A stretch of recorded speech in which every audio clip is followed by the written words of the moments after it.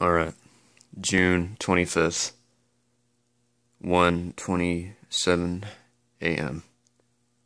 I'm in this old computer room in my house.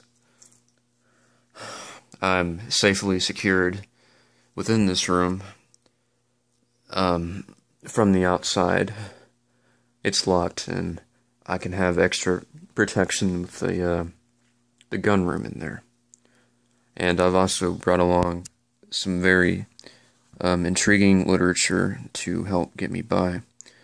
Perhaps I can maybe develop some of these existential, philosophical questions I've always been asking myself. The time is now. Everything's safe in here. I have a good feeling about it. And nothing's going to happen at all.